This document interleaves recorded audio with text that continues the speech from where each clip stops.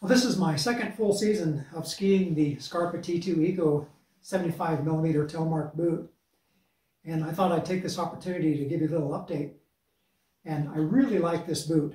I was hesitant to give this boot a try because I had moved up from leather boots, and the Scarpa T4 was the heaviest plastic boot that I'd ever tried skiing.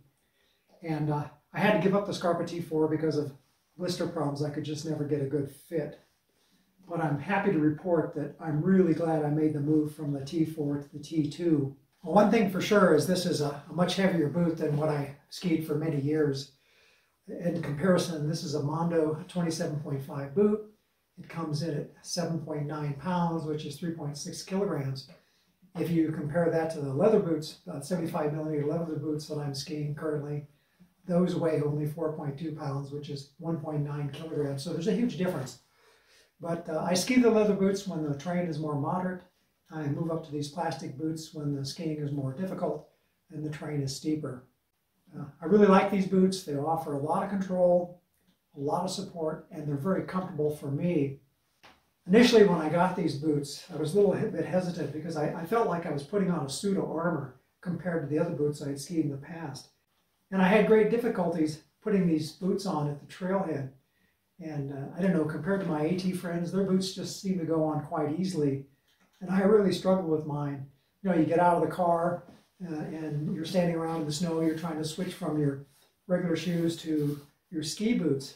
I had so much trouble getting my foot down into these boots, I oftentimes had to bring a chair. And even then, getting the boots on and off just seemed to be a problem. And I finally found something that works for me, and if you're struggling with that, maybe this tip will help. One of the tips that has really worked for me is moving from a traditional sock to a downhill-oriented sock. And the key thing here is that the sock is just thinner, and the fabric is just a lot more slippery. And it makes it so much easier to try to get your foot to slip down into that liner. And that really helps a lot. But even with these, I was struggling. Now this is the liner for the T2, and they come with laces. The bottom part of the laces are buried way down deep into the boot.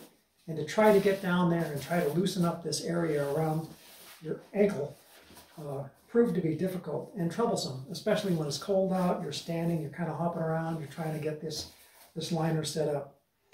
And there was a suggestion other people have had struggling with boots like this, and they said, you know, just get rid of those laces. You just don't need them. And I was a little bit worried. I thought, well, I wonder how the boots are going to fit. I wonder if they're going to slip around if I don't have the laces on there. But I thought I'd give that a try. So I removed the laces from the liners, and lo and behold, that just makes the foot slips in there really easily. You can put it in, you can put it out. And I found, at least in my case, when you tighten the boot, when you tighten the plastic shell down around the liner and you get this lined up nice and smooth, I don't even miss the laces. Now granted, my boot is a fairly loose fit, and if you come from the downhill skiing world and you're used to having your boots really fit tightly, that might not be a solution for you. But you know, you can give it a try and see if it works. For me, it's made a world of difference on how usable I think these boots are. If a boot skis really well, that's great. But if you have trouble getting in and out of them, man, I'll tell you, there's nothing worse than that. Well, that's about all I have to say about the Scarpa T2 75mm Telemark boot. But instead of talking about them, let's go ski them. Gosh, look at that beautiful blue sky. I'm not sure it gets much prettier than that.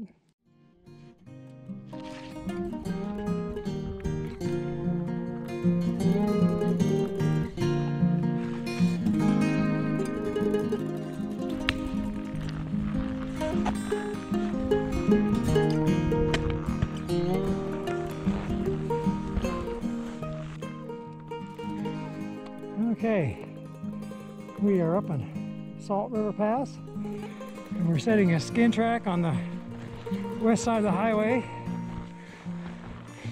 I like skiing this terrain over here. It is really beautiful.